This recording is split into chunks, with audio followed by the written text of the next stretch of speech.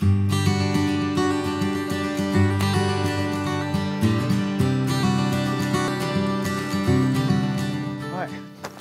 I'm going to show you how to set up a Vista stack. We're going to start with the Vista tent and then we're going to add the ground kit. So let's see what's in the bag. We've got the insect mesh, the rain fly, 3 tree wraps, set of poles, the Safari Trillium, pegs and bungees, set of ratchets. The first thing we'll do is lay out our Safari Trillium so that all corners are pointing towards the trees we're going to use. So we get one of the tree wraps, undo the Velcro, and we'll go around the tree at around 4 feet or 1.2 meters. Make sure that the tree's nice and protected against the ratchet straps. We'll do that to each of the 3 trees. This is the ratchet bag, and inside the ratchet bag you'll have 3 ratchets. They'll be clipped together with little elasticated bands, and you've got the ratchet itself with a loop and the strap itself, which also has a loop. That's going to go around the tree. First thing we'll do is put the ratchets onto the Trillium. Take the loop through the D-ring and then the ratchet through the loop, pull tight. Then you take your strap, come around the tree, make sure it's not twisted, and then you get the loop and you put the rest of the ratchet through the loop and cinch that tight, and then bring the tail of the strap back to your Trillium. Through there and then back to the Trillium. Taking out any twists, and then we can thread it through the ratchet. I'm going to put the strap through the spindle, take it out the other end, and then take out the slack, and then give it a little crank just to lock it in position so it doesn't slip out while we do the others. We get the last strap and put it through the ratchet, and we'll see if we can raise it off the ground in its right place. So I'll do it fairly loose to start with. Pull out the slack as much as I can. Make sure that the strap and the 3 seams of the Trillium are in much align as I can. And we'll do that as tight as we can. Once we've cranked it as tight as we can, we pull back the lever and set it into locked position so that this plate sits within this housing here and it can't go anywhere. You might find that you've got a lot of loose strap. We can tidy that away by just wrapping it around your hand, taking out the twists, take it to about 40 centimeters or 12 inches, and then take the middle part through the loop, pull it tight, and then put the loop through that loop, and that'll stay out of your way. The Safari Trillium comes with 3 13mm poles, so we'll straighten those out, and then what we'll do, we'll just lay them up on top of the Trillium platform for the moment. So now we've got the poles up onto the Trillium, we're going to get the end of the pole and put it into the pole socket, and then lie the pole straight down the middle so it's coming off the middle of the far edge. I'm going to do that to each of the poles. Okay, so the rainfly is pretty heavy, 8,000 hydrostatic head, 3,500 UV hours, which means you can leave it up for most of the season. We recommend you take it down once a month, check the straps for wear and tear, check all the bits, fixings, hooks and bungees for wear and tear. But this is a new one, so I'm going to chuck it up over the whole thing, and then we're going to fix the corners. So now the fly sheet is loosely draped over. What we're looking for in the corners are the 2 adjustable straps with the C-clips, and the C-clips just simply clip onto the handle of your ratchets, and then you can pull it a little bit tight, and we'll do the same for every side.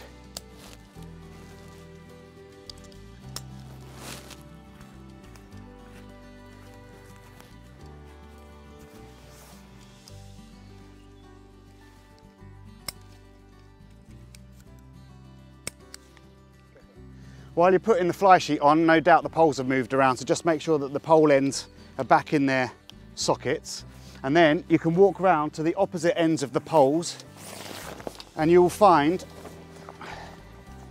a little green pocket, and you need to push against the pole socket on the far end and bend that pole and put that end of the pole into the green pocket, and we need to do that on every side.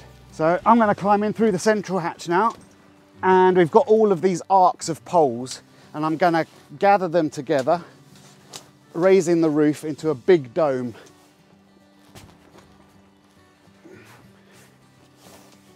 And they should all cross right in the middle there where you find some ties.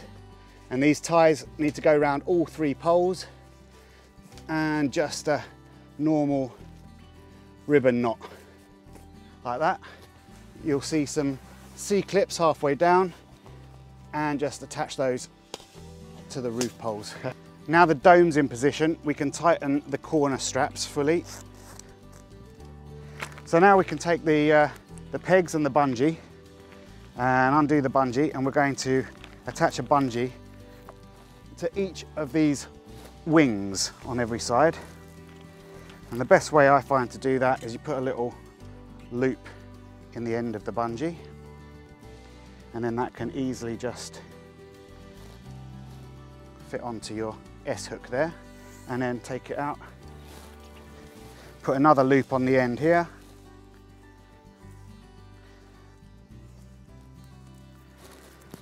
Take one of your pegs, pull it out nice and tight, and screw it into the ground.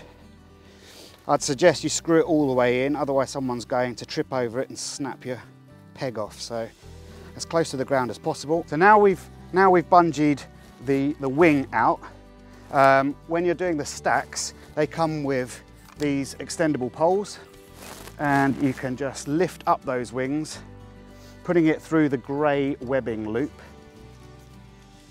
and set it out at a height that suits you. So you can lift it up for a better view or down for a bit of better weather protection.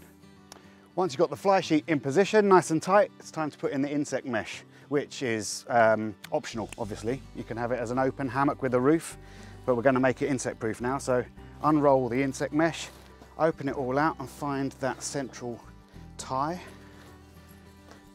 which has got a yellow piece of webbing on it, and then that's going to go and clip onto one of our poles right in the middle there. And then we need to orientate it, so I'm going to take each of the corners out, and you're looking for a place where 2 pieces of insect mesh come together with a little adjustable clip, and we're going to clip it around each of the corners. So once you've clipped it by the D-ring, you want to cinch that up tight so it doesn't slip back into the floor. So we'll cinch that nice and tight, and do the same here. Clip and cinch. Get the same clip and round the back of the D-ring, clip and cinch. Then we're going to open up all the zips, and then I'm going to climb on and start clipping the insect mesh up to the poles. Okay. Once we've got all the clips done, we can jump down, do the zips up, and use the straps to tighten it underneath the tent. So you'll find an adjustable elasticated band that comes under the trillium, clips into its corresponding clip, and then just cinch it tight to get a nice covering. And then about 70 centimeters or 25 inches towards the middle, you've got these longer straps which will also fit to their corresponding straps, and pull tight on those as well.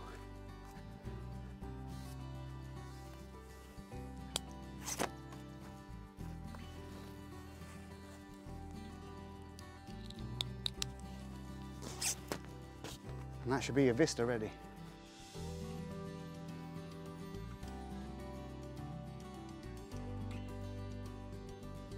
So now we've got the Safari Vista up, we're going to put the ground stack underneath it. So we're going to have the ground sheet, just going to make sure that there's no pointy sticks and sharp sticks to puncture it. So I've cleared under there, got the ground kit, we've got the double bubble, and we've got 3 pegs. So the first thing is, let's lay out the ground sheet underneath the Vista so that the corners line up with the corners of the tent. Now I've got the ground sheet laid out. We're going to get the double bubble out, unclip that. I'm going to just put it over here so we don't lose it. And we'll open up the double bubble,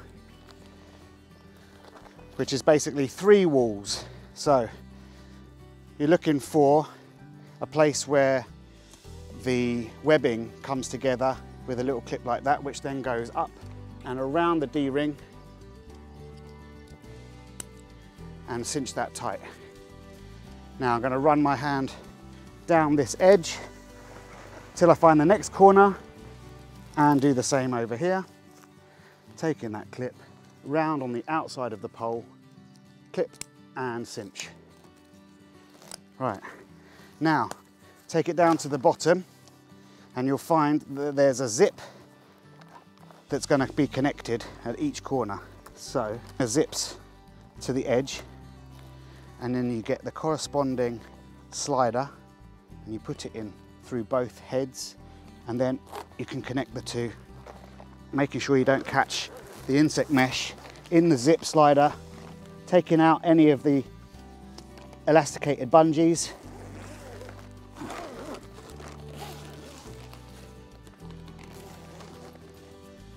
So once we've got the double bubble zipped to the ground conversion kit, we can take the loops on the bottom ends of the ground conversion kit and peg them out. Wouldn't do it too tight on the first one because we're going to have to equal the tension out on all 3 corners. Okay, so now we've fixed the ground sheet, we fixed the double bubble to the ground sheet, and now what we do is we find these elasticated bungees and there's a clip on the corresponding side. We go over there, clip it, and then cinch that up nice and tight, making sure you've got a good overlap on the double bubble so that no insects can come into your lower level.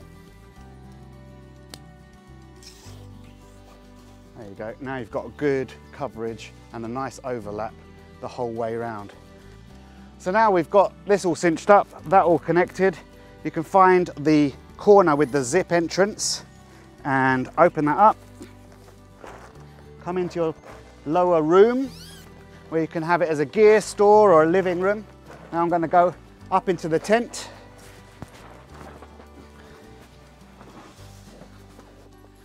So you've got ventilation here, and you can use these toggles. If you undo the strap at the bottom here, these toggles will fix to a loop up here, so you can keep these open for easy ingress and good ventilation.